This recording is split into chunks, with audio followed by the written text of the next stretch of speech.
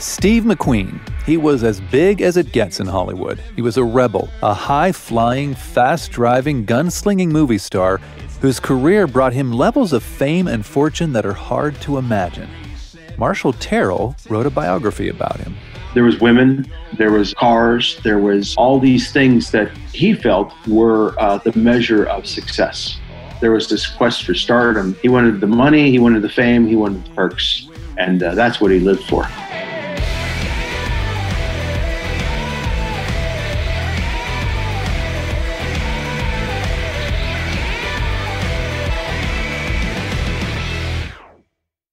We talked with Marshall Terrill about Steve McQueen's unlikely journeys to stardom and to faith in Jesus Christ. Marshall's our guest on this episode of GPS, God, People, Stories. It's an outreach of the Billy Graham Evangelistic Association. I'm Phil Fleischman. And I'm Ethan Jones. I'm sitting in for Jim Kirkland this week. Yeah, hey Ethan, it's nice to have you here. Thanks, Phil. It's good to be here. Steve McQueen was the Brad Pitt of his day. The Chris Pratt of the 60s and 70s. His net worth when he died in 1980 was $30 million. That's equivalent to $542 million in 2020. To this day, he remains one of the wealthiest actors of all time. Steve McQueen was also considered one of the coolest actors of his time by a lot of people. To put it into perspective, in the 60s, Frank Sinatra invited Steve to join his tight circle of famous friends known as the Rat Pack. Steve said no. In spite of all of that, Steve McQueen spent most of his life searching for something he could never seem to find. A little later in the episode, you're going to hear Billy Graham say something about searching. You can have success. You might reach the top. But there's a loneliness, there's an emptiness. You can be rich. But if you're without God, you have nothing. If you've experienced that emptiness and you'd like to know more about finding the fulfillment that comes only through a relationship with God, we can help. Visit us online at findpeacewithgod.net, or you can call our 24-hour prayer line. The number is 888-388-2683. Both the number and the website are in the show notes. GPS. God, People, Stories. Steve McQueen grew up during the Great Depression, and Marshall Terrill says his life was marked by instability and struggle. Steve McQueen was born in Beech Grove, Indiana, which is just a suburb of Indianapolis, on March 24th, 1930. His parents were both alcoholics, and his father left when he was 6 months old. The mother was pretty much like a wild teenager, and so her parents had to raise Steve.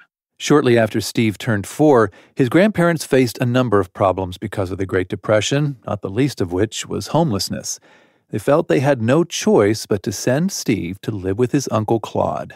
Uncle Claude was an interesting fellow. He was a hardworking farmer who was married to a younger woman, but was known to cheat and sleep around. But he had this hard work ethic, and Steve learned more from him than anyone else. But he also saw the cheating. To make things even more complicated, Steve's mother would sporadically come in and out of his life, oftentimes with a new husband in the picture, most of whom were abusive. Steve struggled to cope with the abuse of his stepfathers, the infidelity of his Uncle Claude, and the inconsistency of his living arrangements. On top of all of that, he was diagnosed with dyslexia and hearing problems. It wasn't long, says Marshall, before Steve found himself getting into trouble. By the age of 10 or 11, he was pretty much a full-on juvenile delinquent. And, he was getting into trouble. He talked a lot about sleeping on the streets, learning street life, breaking into shops, getting into all sorts of mischief, stealing hubcaps, skipping school. He was headed for jail. But then there was a glimmer of hope. Shortly after he turned 14, his mom enrolled Steve in a reform school in Chino, California. When Steve McQueen entered the Boys Republic in February of 1946, he was 14 years old. And there, for the very first time, he was introduced to some discipline in his life. He was introduced to some mentors who took a special interest in him. And so there was a gentleman there by the name of Frank Graves, who was the head of Boys Republic, who told Steve, if you really gave yourself a fair shot in life, you could go very far. And that was the very first time that Steve McQueen was given some sort of positive reinforcement. Finally, Steve had found a place where he could thrive. Unfortunately, it wouldn't last long. Just as Steve was getting settled into his new life at the Boys Republic, his mother pulled him out of school and moved him to New York City to live with her. Faced once more with a difficult home life and feeling like he was on his own, Steve fell back into his old ways. Marshall says one day, Steve met two men at a bar who convinced him to leave New York and join the Merchant Marines. They made it sound like a great adventure. Well, he gets on there, and the first thing he's given is a mop. And so he's mopping this deck all the way to San Juan, Puerto Rico.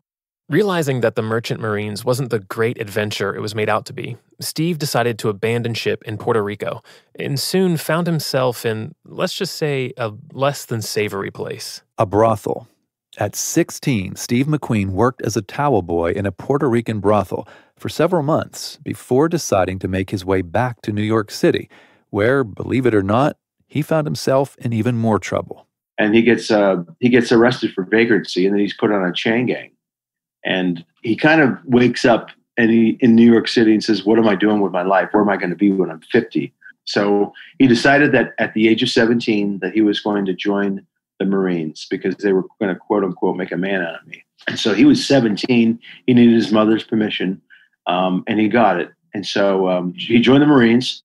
Searching for the same kind of stability and discipline he had thrived under at the Boys Republic, Steve set out to become a Marine. But Marshall says he couldn't quite shake his bad behavior. He was thrown in the brig for 41 days at one point in time. And it was because he went AWOL, but then on top of that, he got in a fight with a police officer. Back then, police officers were given notices of soldiers who were stragglers. And so he caught McQueen, and then they got into a tussle. And so part of his punishment for going AWOL at that point in time was that he would have to pull out the pipes in the hull of the ship. Make a mental note of that. Steve's punishment of pulling pipes out of the hull of the ship would have dire ramifications in his life years down the road. We'll get to that a little later. After spending 3 years in the U.S. Marine Corps, Steve was honorably discharged and given a payment to help him restart his life as a civilian. That payment totaled $47. So that's probably all he had in his pocket. And then he made his way to Washington, D.C., where he was a taxi driver and mechanic. And he was there for 6 weeks, and he said nothing was happening there. So I thought I'd make my way back to the Big Apple. So he finds himself back in New York City, where all the action is. Back in the action of New York City, Steve starts dating a young woman who gives him an idea that would set him on a new trajectory. And she says, you're so kooky and you've had these incredible life experiences that you would be a great actor. Intrigued by the thought, Steve decided to reach out to his mom's boyfriend for help. So his mother's boyfriend wrote a letter on behalf of McQueen to the neighborhood playhouse, which was headed up by a gentleman by the name of Sanford Meisner. And Sanford Meisner was really kind of Steve McQueen's first acting mentor and the one that he gives the most credit to. And, McQueen was very, very raw. So he saw raw talent when it was in his face. And McQueen, he felt, was going to be the next big talent. Steve's unique life experiences may have made him a raw talent, but Marshall says growing up and learning to survive those unique experiences made it difficult for Steve to express himself on stage. He was a person that, had suffered through so much pain and anguish. And he was a shy, inward person. And acting, he said, was like swallowing a lot of broken glass. And that it was just, you had to turn your guts inside out. And acting was hard for him because he was a guy that didn't really show his emotions. Before he found his way to a movie set, Steve tried his hand on Broadway. But because he struggled to express himself emotionally, it wasn't quite the success he was hoping for. Realizing that Broadway wasn't going to work out for him, he started looking for opportunities in film. He would eventually land a role in the movie The Blob. It was a film about a gelatinous alien creature that consumes everything it touches. Oddly enough, The Blob was produced by a Christian production company called Good News Productions, and it was here that Steve would have his first exposure to authentic Christianity. filmmakers, the graphic designers, the script people, wardrobe, everybody was a Christian. And so before they shot every day, they prayed. So Steve, saw for the first time again how Christians acted, how they lived, how they prayed, how they worked together. But nothing about the cast and crew's Christianity seemed to have much of an impact on Steve or his behavior, and the film's producer, Russell Doughton, was concerned about him. He saw where Steve was kind of a profane guy. He witnessed Steve get tossed in jail a few times for speeding. He just knew that Steve was a bit of a wild child. And so, pulled him aside, had a talk with him, gave him a Bible, because he felt like he was getting ready to go to Hollywood and that he was going to enter his wilderness years. And he dog-eared a verse for him, which was John 3:16. Although a seed had been planted in Steve's life, he wasn't ready to focus on anything except his quest for stardom. Steve continued with roles in a few smaller films until he met an up-and-coming Broadway actress by the name of Neal Adams. In 1956, the now B-list actor drove his motorcycle to pick up Neal for their first date. Marshall says Steve and Neal married later that year, packed their bags, and moved to Hollywood. She was actually the more successful one of the two. She was a dancer, but she was doing a movie called This Could Be the Night, and everybody was elbowing him and pushing him out of the way and calling him Mr. Adams, and he did not like that at all. That's when Steve McQueen realized he had to become a star. So he had his wife Neal make a call to her manager, Hilly Elkins. So Hilly got him a job, a pilot called Trackdown, and Steve McQueen had a guest role. And McQueen was so electrifying in this role that the network executive said, "We got to give this guy his own show." And that show turned out to be Wanted Dead or Alive, which was the TV show that made him a household name. Steve would star in Wanted Dead or Alive from 1958 to 1960. But that wasn't enough. Steve had no interest in settling for the fame and success that came along with TV acting in the early 60s. Steve McQueen was a very hungry guy. Being a television star just wasn't going to do it for him. He wanted to become a movie star. And he didn't want to just become a movie star. He wanted to be the biggest movie star in Hollywood. And he didn't care how many bodies he had to climb over. I mean, there was a ruthlessness to him in his quest for stardom. If it meant stealing a scene from a co-star, he would do it. And he was actually the very first TV star to actually transition to movies. But he had not found that vehicle just yet. And that vehicle turned out to be The Great Escape in 1963, which vaunted him to superstardom. Steve McQueen had arrived. The Great Escape had made him a cultural icon who was second to none, and his career was showing no signs of slowing down. Marshall says in 1974, Steve McQueen became the highest-paid actor in the world, earning $14 million.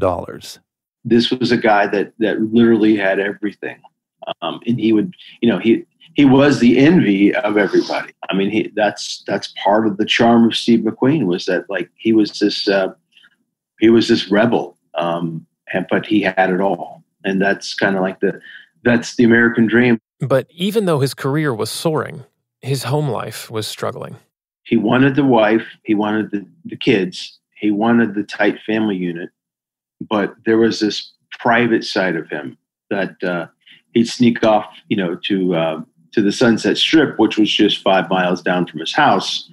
And so he would have this private life where he knew the owner of the Whiskey A Go-Go, who would set him up with a lot of different women.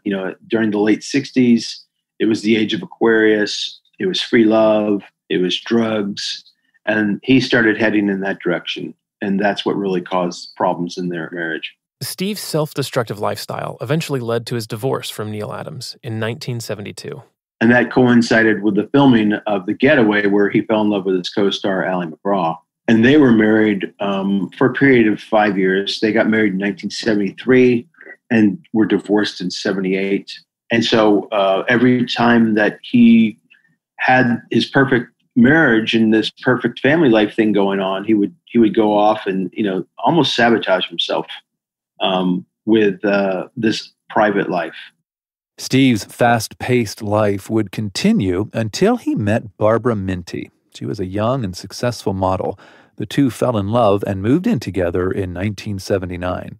But Marshall says as Steve and Barbara's relationship grew stronger, Steve realized that all of the money and fame he had been pursuing weren't fulfilling him. Steve McQueen was searching for peace his entire life. And that search took him to a lot of interesting and strange and dark places. Ultimately, he thought that fame was going to bring him whatever happiness that he was searching for. And, he was a guy that was just never happy, never satisfied, never content, always wanting more, and then dissatisfied when he got to the mountaintop. He was the highest paid movie star in all the world. And then all of a sudden, he decides that he's just going to quit the movie industry for a while because he was just tired. So he grew a beard and a mustache. And back then, that could hide you, that you could go incognito that way.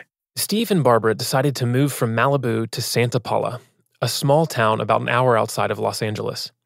It's where Steve would start a new, more laid-back hobby, flying antique airplanes. Upon moving to Santa Paula, Steve immediately began looking for a pilot to train him.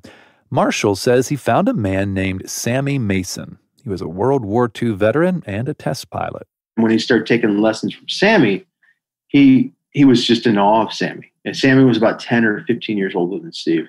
And so finally one day, Steve says, "There's something different about you. And I can't quite put my finger on it." And Sammy said, "Well, Steve, it's because I'm a born-again Christian."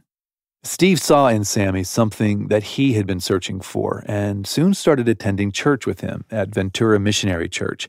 After a few months of attending the church, Steve invited the pastor, Leonard DeWitt, out to lunch.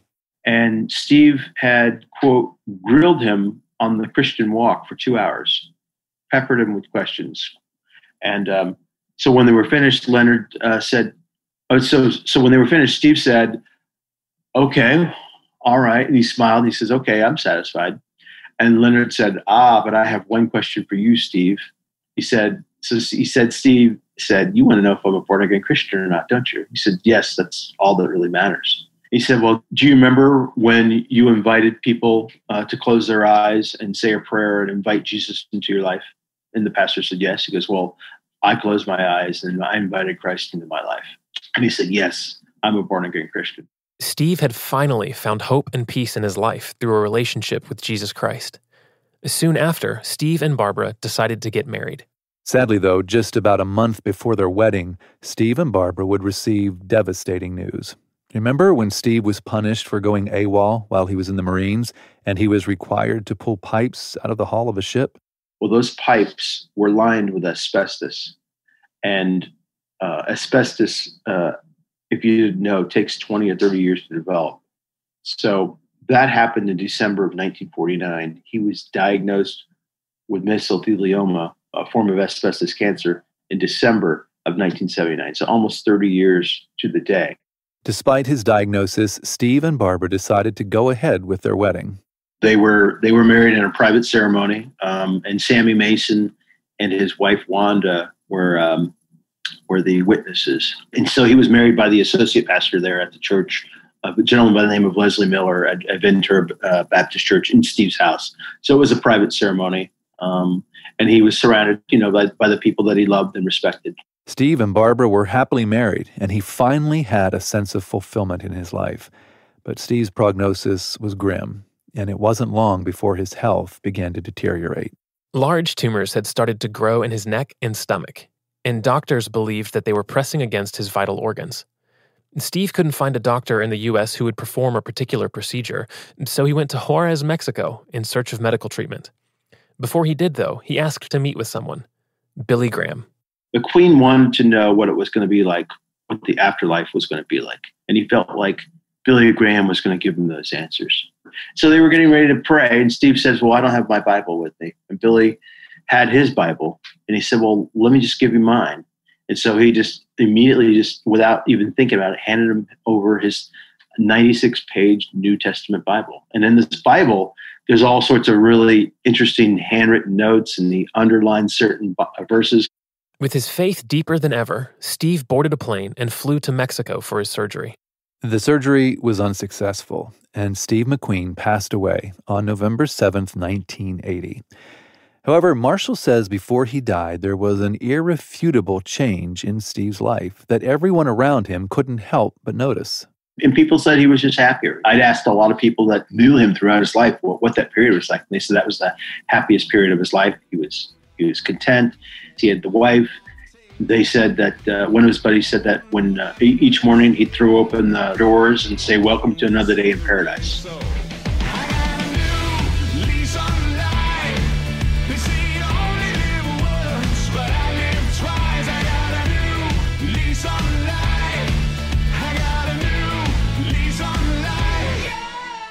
Steve McQueen spent his life searching for something that would bring him true joy, and he finally found it in a relationship with Jesus Christ.